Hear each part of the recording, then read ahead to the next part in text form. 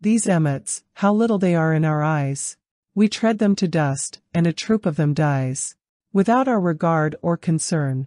Yet, as wise as we are, if we went to their school, there's many a sluggard and many a fool. Some lessons of wisdom might learn.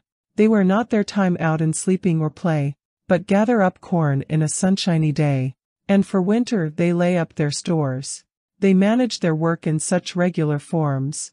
One would think they foresaw all the frosts and the storms, and so brought their food within doors.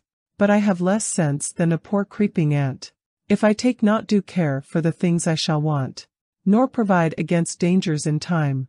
When death or old age shall once stare in my face, what a wretch shall I be in the end of my days, if I trifle away all their prime.